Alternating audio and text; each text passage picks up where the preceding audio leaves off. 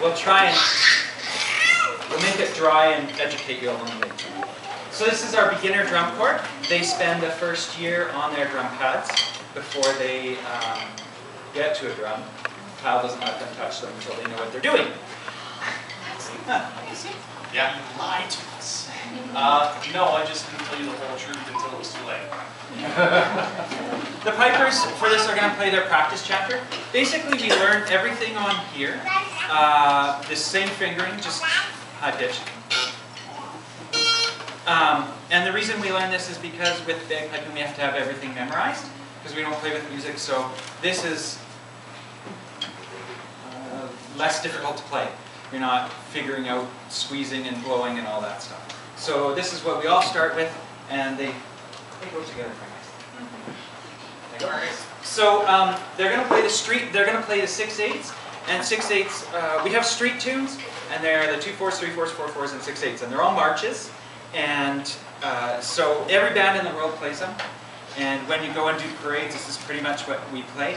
And the 2/4, 3/4, 4/4s, and 6/8s is the time signature. And so they're going to be playing a 6/8s, and there's 2 of each tune. So this is Steamboat and Bonnie Dundee. So break. Okay.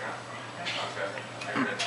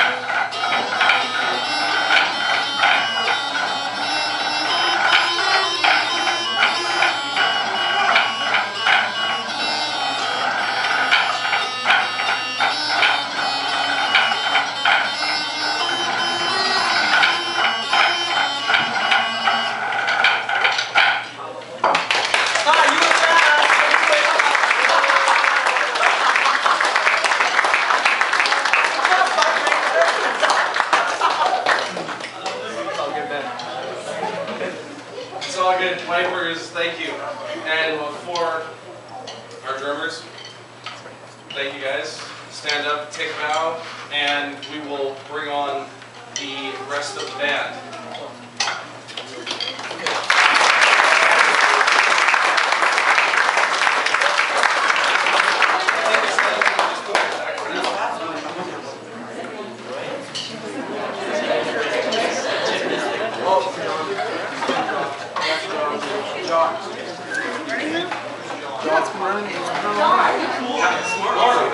Very smart one.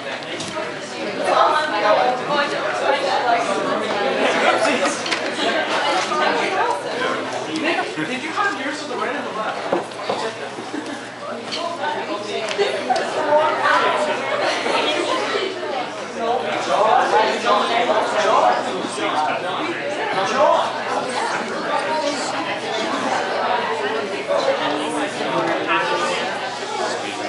I could go.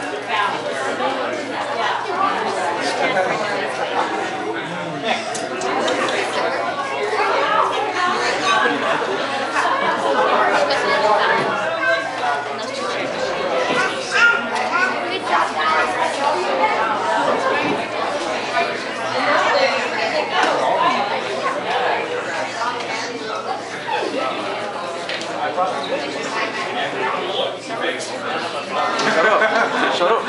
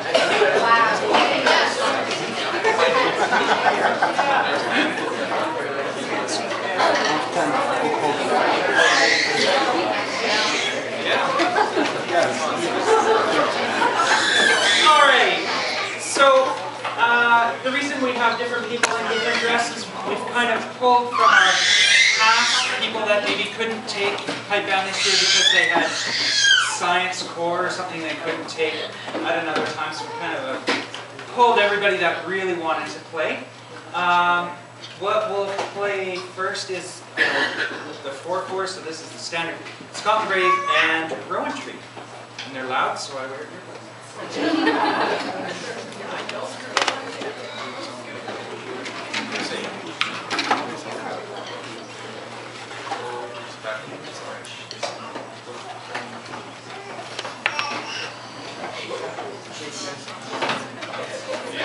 No, that's good.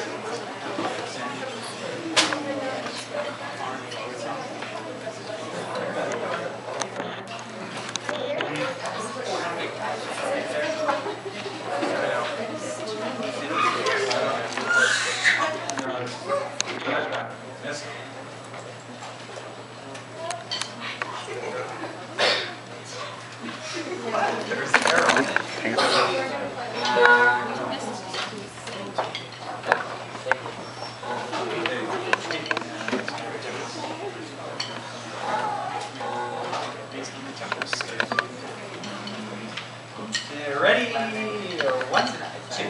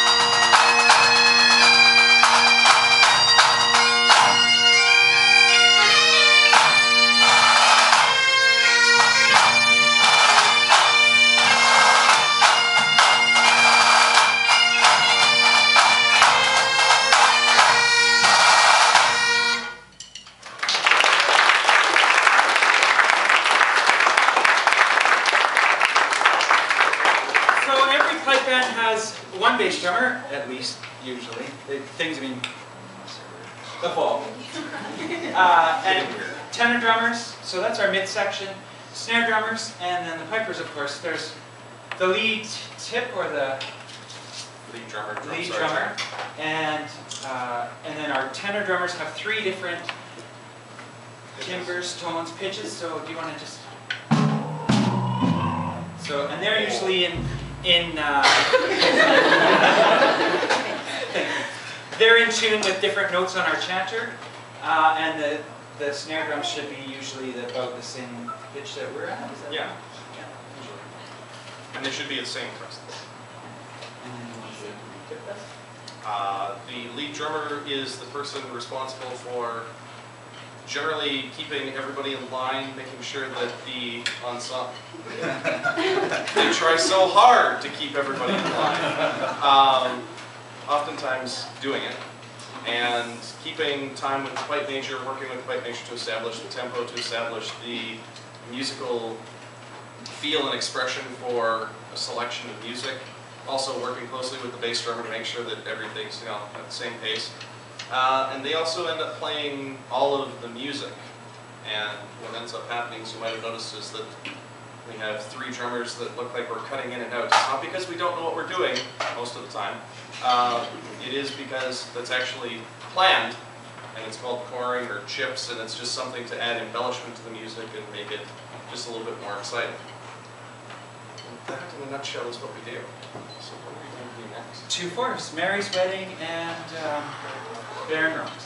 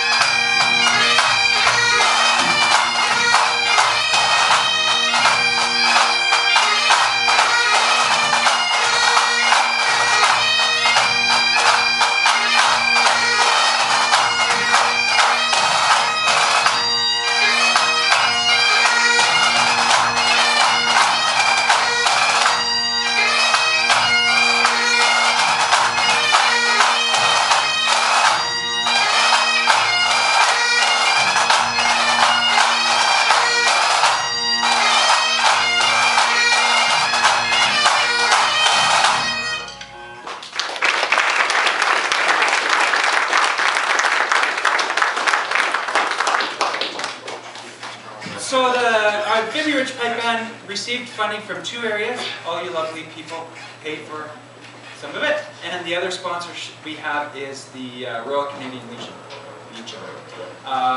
We recently were receiving grants from the Vietnam veterans. And so this brought in Jack Lee and Reed Maxwell. Jack Lee is the best bagpiper in the world. He just won sort of the Glenfiddich, which is a major championship. So we had him come in. And he's the pipe sergeant, and Reed Maxwell is the lead tip for Simon Fraser University Pipe Band, which is world champions 7 times in a row, and they get top 3 every year. So that was a real honor to have them come in and work with us as a workshop. What the Legion bought for us is our uniform. So we wear the maple leaf tartan, which is Canada's tartan, and anything Legion related, we wear that tartan. We have our sporran, or merce, as somebody was saying earlier, even though we have girls.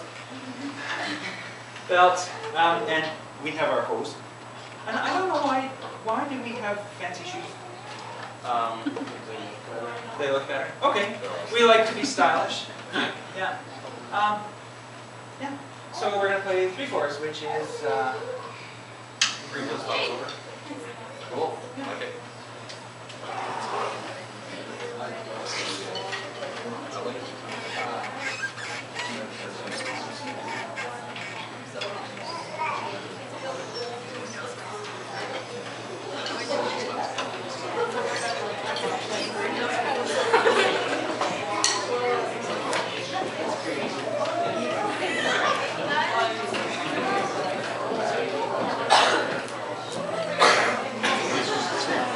Ready? 1, 2.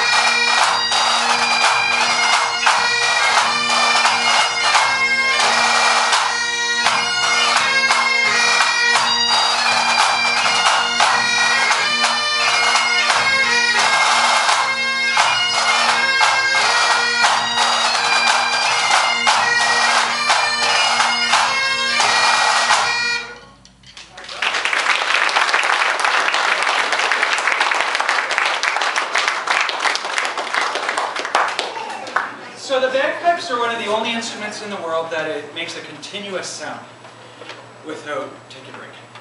And we do that with our bag. And we only have 9 notes, so it's very limited. And all the little fancy stuff in between, the ornamentation, grace notes, doublings, D throws, burls, all that kind of stuff, is basically to break up the tune so we're not playing na na na na na na. And so that's what takes time to learn, is to get those and get them even and sort of hit them right on the beat and be nice and crisp and clear. And together, hopefully. When you hear The second continuous instrument.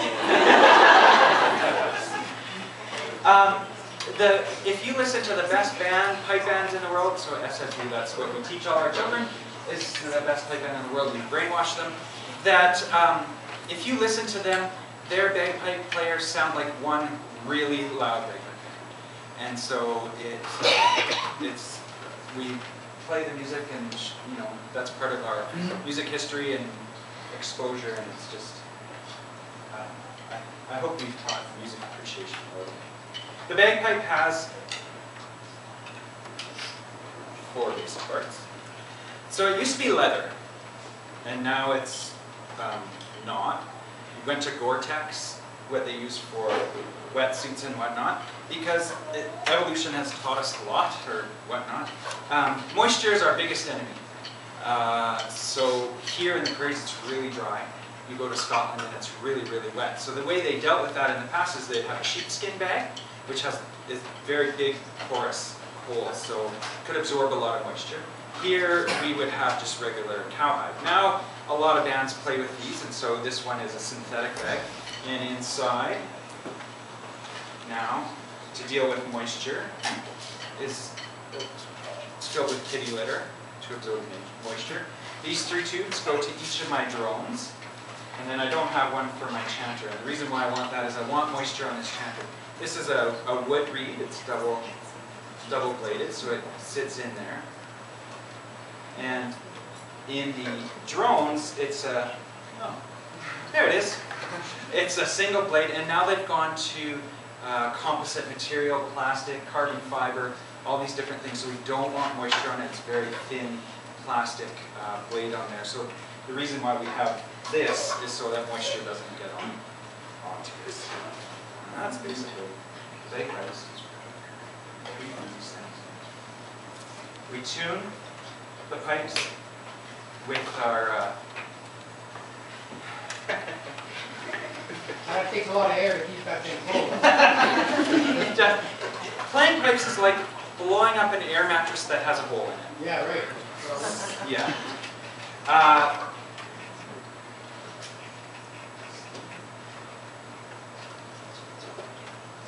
Let me put these back together. Where was that? You're gonna. Something about blowing things. Oh yeah.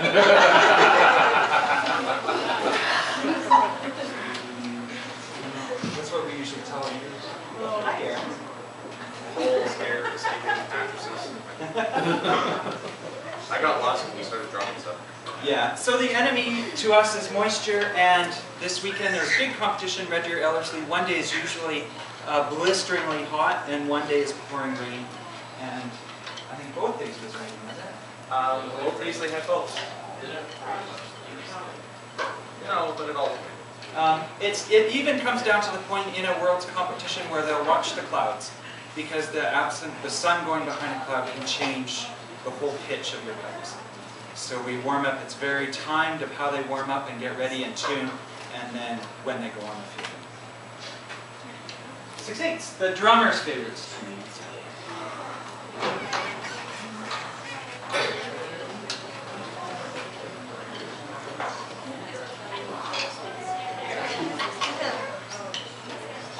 Just let me know.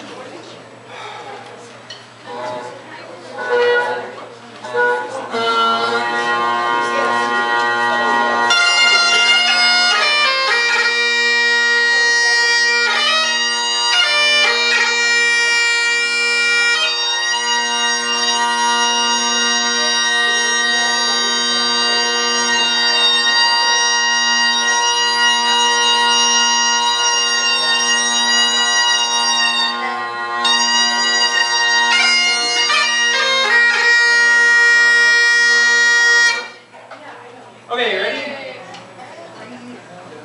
1, 2.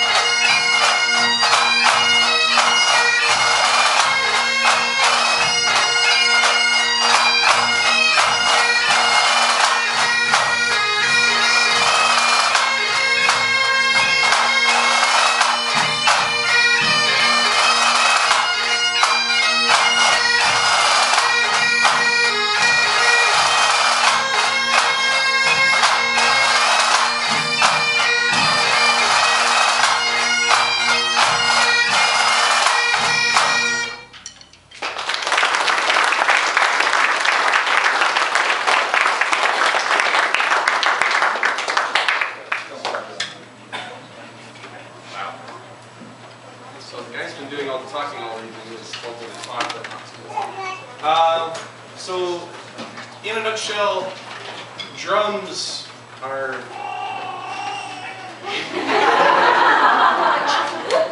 She's got it. It's all good. Take some sort of semi-hollow container, and you put two ends on it and then make one of them vibrate and you get wonderful noises. That's what drums are. They're generally a membrane. With the bass and the tenors, it's very straightforward. Basic wood shell, usually made out of birch for pipe band because it gets the best sound. The heads are made out of some sort of mylar composite, which is just a fancy word for saran wrap. And you tighten them down until you get them to a proper pitch, and bada boom, boom, boom. They sound the way they do. The ones that most people find a little more interesting or hard to get into are the snare drums, because usually with these, they're wood, but thanks. They also have two internal mechanisms. They've got the one snare mechanism inside, the one on the bottom, which is one more than most snare drums. And they have a metal hoop on the top. Reason for it is the top head, in order to get the sound that we want, instead of being made out of baby skin, has to be made out of Kevlar. Okay? Yes, the stuff that they make bulletproof vests of. It's a woven material so that it can hold up to about 2,000 pounds of pressure, which is what we're playing with. So when these decide to pop, they do sound like somebody's been shot. And yeah, it really does. But that in a nutshell is what they are. I know we've stopped playing. We'll get there in a second. Just this every time I talk too long. So you're students. Yeah. So we set it up, and traditionally the pitch for snare drums is getting higher and higher. So we try and get as much of a crack out of it as we possibly can. Yeah, if you want. Yeah. See, instantly. And that, ladies and gentlemen, is our snare drum. So, what do you want to do next? All right. We're really lucky to have Megan in the pipe band. So Until she has to take bio or science or something. Anyway, she's going to play the thing. I'm going to play the thing. You're going to Yeah, don't light right up, no worries.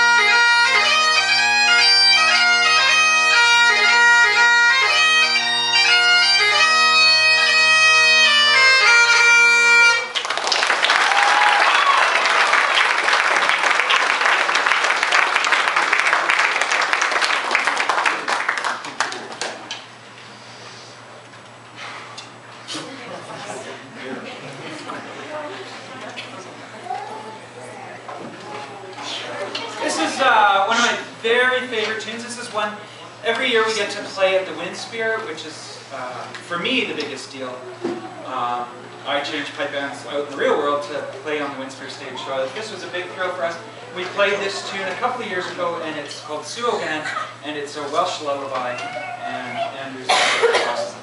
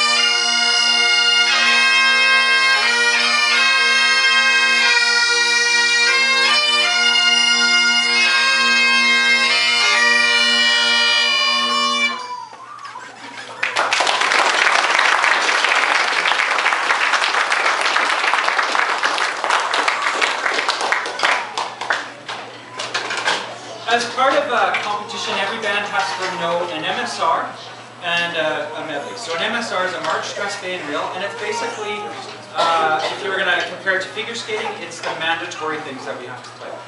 So march, of course, slow and steady beat. Every band has to start in formation and then march into the circle. We decided coming into this year, Michael had a couple of really good scores for a short MSR, so 2 parts each instead of a 4-part march, 4-part stretch, and a 4-part reel. So he brought these along, we really like them, so we're going to play.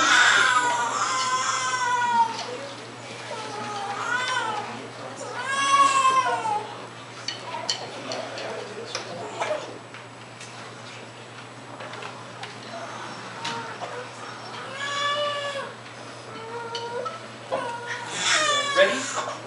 1, 2.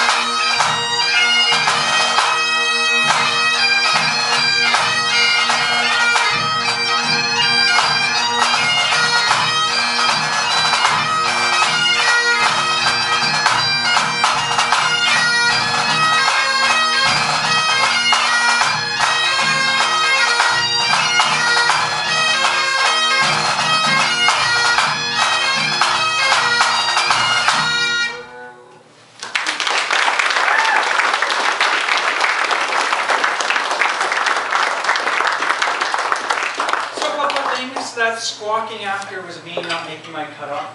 Because this is filled with air at the very end of the tune, the last few bars, we have to squeeze and squeeze and squeeze so that when the end of the tune comes, we can just lift our arm and then no more air is going to go through. So that was me not squeezing soon enough.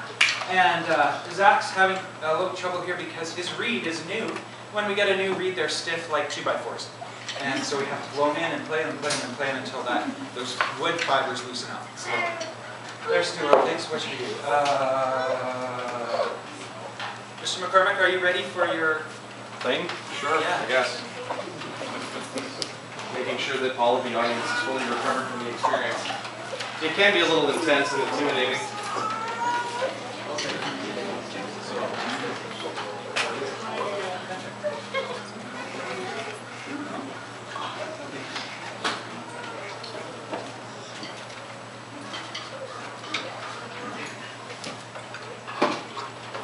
So we're gonna do the drum fanfare, which is probably what everyone saw coming in, and as half our drummers and pipers are off in other provinces, so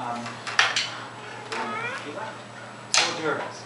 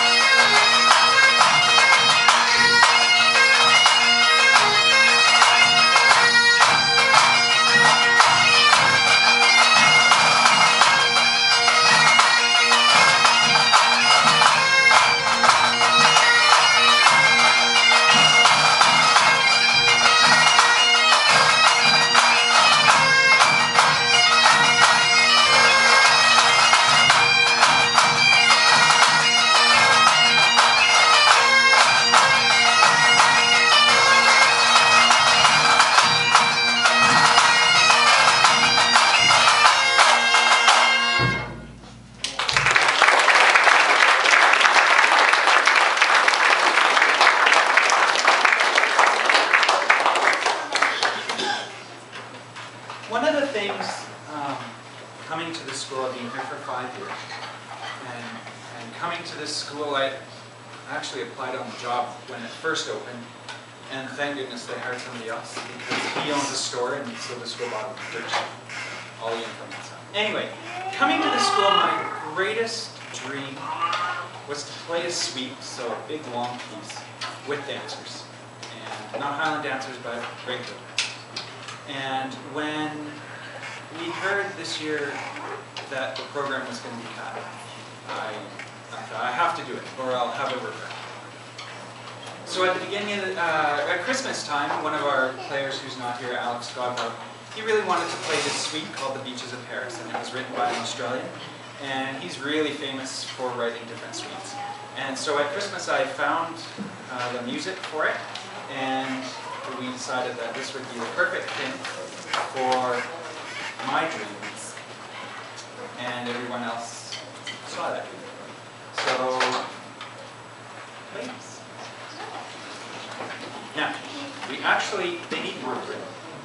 So can we squish people back and just sign?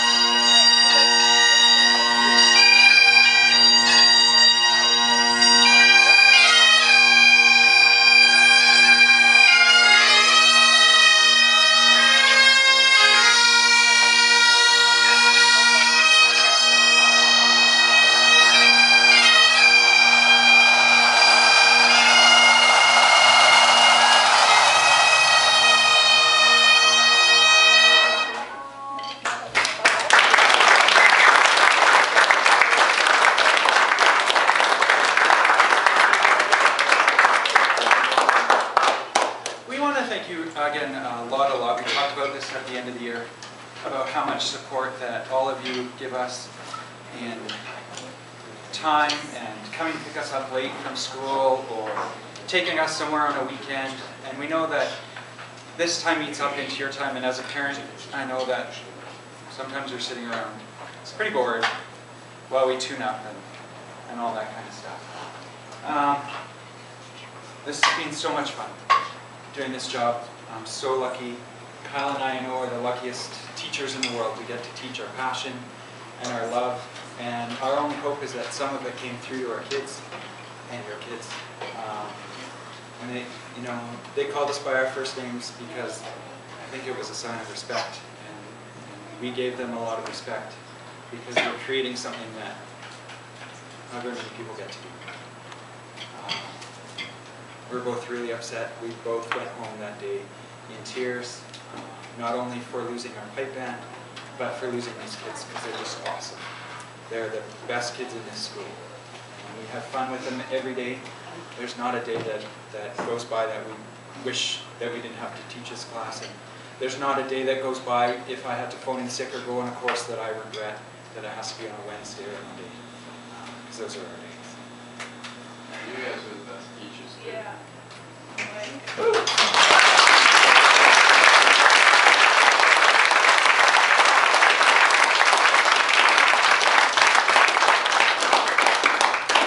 Our last tune that we're going to play is the official school song. And a few years ago we approached Michael Gray, who is a Canadian composer of world renown and fame. And so he wrote a really weird tune for us.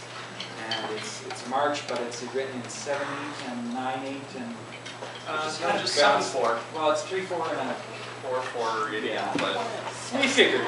you know what? For a group like this, there is nothing more appropriate.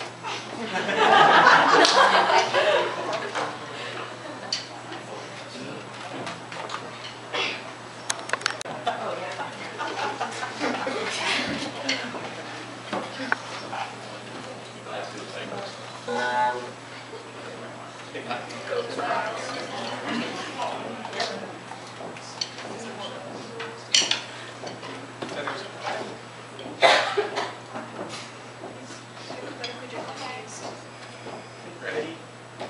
One.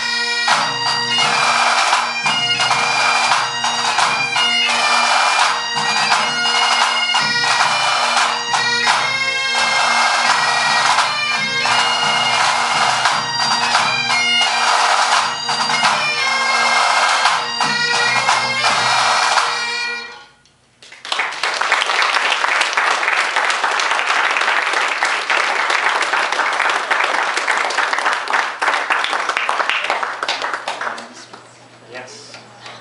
Thanks, guys. Speak some. Vance, work off. I'll just say a couple of things. My name's Eric Levetsky. I'm the father of the tall gentleman in the corner there, and I just wanted to thank Norman and Kyle for the wonderful job that they've done over the past few years. I know one of the reasons that Zachary came to Vimy was as a result of the pipe band. And I know it speaks to both of you with a great deal of joy and respect. And I know for myself, it gives me a great deal of pride and joy to go to the Lest We Forget concert every year to see Vimy pay homage to those who paid this sacrifice. I know he talks to both of you with a great deal of respect. He's had immense joy. One of the reasons that we got him here was because Vimy was one of the only schools, if not the only, that offers a pipe curriculum. And I, for one, am going to be very sad to see this go. And so I don't have the glasses in front of me, but I raise my glass, give great deal of thanks for the memories. And wherever your life's paths may take you, all the best success. And who knows, by quirk of happenstance, maybe one day you'll be back here at Jamaica. Hats off to you guys. Right.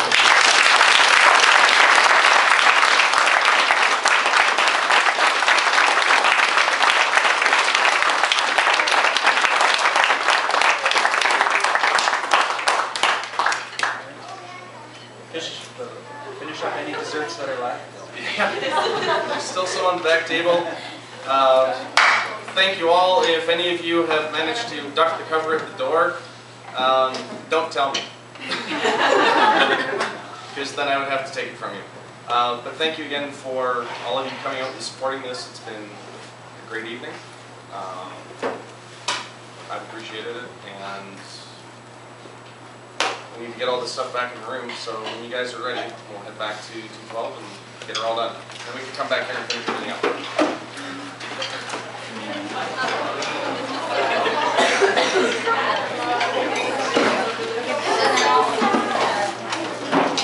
Really good knowledge.